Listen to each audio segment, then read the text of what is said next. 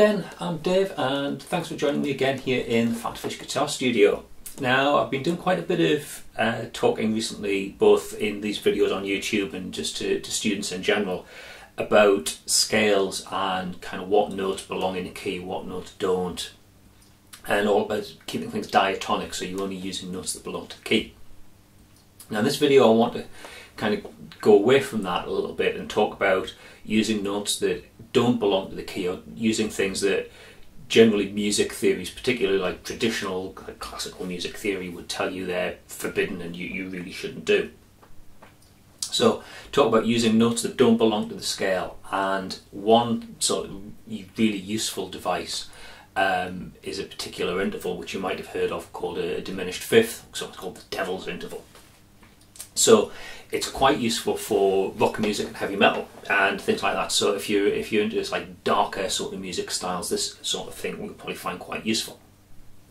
So let's start with talking about that interval, the diminished fifth. Now diminished fifth is 6 semitones, so if you look at a major scale and the interval between the root and the fifth degree, 7 semitones. If you take that perfect fifth and lower it by a semitone, you get to a diminished fifth. Now a perfect fifth is a very happy sounding interval. Yeah, that's a pretty solid interval. If you drop it by just one semitone though,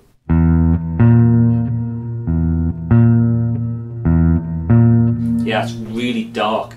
It's not happy, it wants to go somewhere. So say sometimes it was called the devil's interval because it had such a dark or satanic sound, and some composers in the past have really exploited that. You hear it quite a bit in heavy metal. Good examples: Black Sabbath, the riff of Black Sabbath.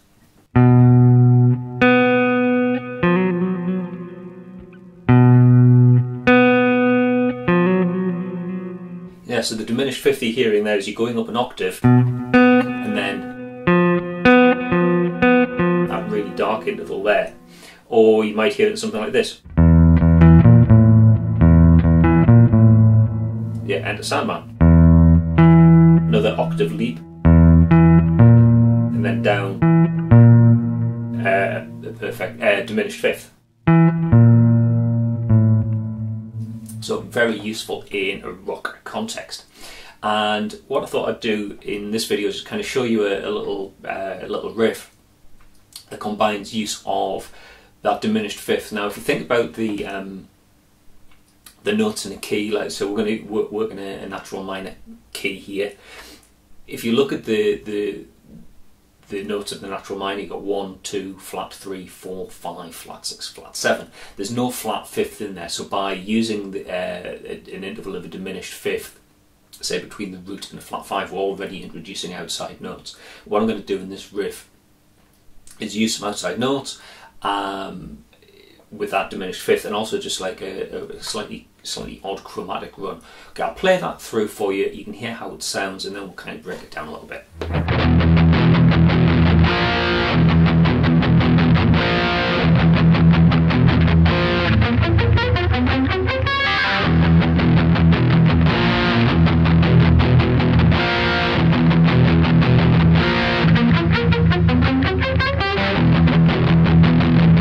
So let's take a look at what's going on there. First of all, I'm playing as low as possible. This guitar is in standard tuning. If you wanted to drop by a semitone or even a whole tone, this will sound even better, even heavier.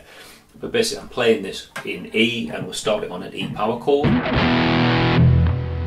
But to keep it heavy and thick, I'm palm muting, just basically playing a triplet pattern on that power chord for 3 beats. Then the last beat, I'm playing a B flat power chord.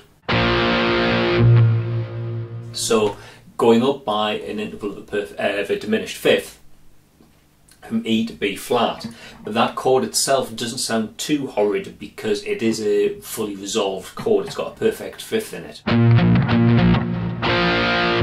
But you've got the tension because you're going from the E to the B flat. The whole chordal motion is going up at an interval of a diminished fifth. And the chord on that last beat, I'm taking my hand away from the bridge and allowing it to ring out.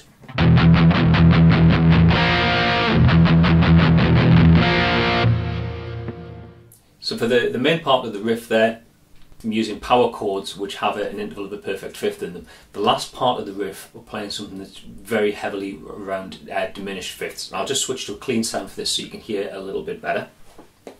Now it's in that B flat power chord, got a B flat, an F and a B flat. I'm going to use that B flat there as the start for a diminished fifth chromatic run where we're going from B flat to E to B flat. Then take the whole thing up by a semitone, so move the whole shape up and then play descending, so from a B to an F to a B, then move the whole shape up again, a semitone to C, G flat, C, and then the whole shape up again by a semitone to go D flat, G, D flat.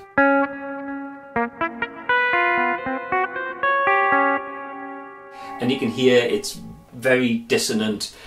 The fact you're going up in intervals of a diminished fifth is kind of a little harsh on the ear. The fact that you're going up just little chromatic runs, there's certain notes there that are going to belong to the key and other ones that don't, so it's all a little bit tense. And that's kind of the effect that we're going for. It's to give you something that's not pleasing to the ear. Now, I'm playing that clean so you can hear the notes a little bit better. If you're playing it distorted, if you play and you just play that without palm muting, the notes kind of bleed into each other a little bit too much. So for that, I recommend, even if you don't fully palm mute it, what I was playing before is sort of like slightly palm muted. So the palms on those top three strings just enough to stop them ringing out completely, but it's not completely deadening them.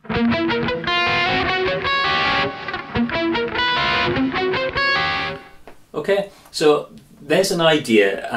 I'm not into, with my teaching style, kind of giving you things to play verbatim. So there's just an idea showing you how you can use diminished fifths, you can use outside notes. There's lots of notes there that don't belong to the key of E minor, but we can string them together and get a I think is a reasonably effective riff that does what I wanted to do. It sounds quite dark, it sounds quite dissonant, it sounds quite challenging to the ear. So the takeaway from this is diatonic notes are important. You need to know what notes are in a scale, for building chords and whatnot. But don't be afraid of doing the scary things and doing the things that music theory says perhaps you shouldn't do, like putting in outside notes or using strange intervals. If you're prepared to be creative, you can come up with things that just basically sound a bit more interesting.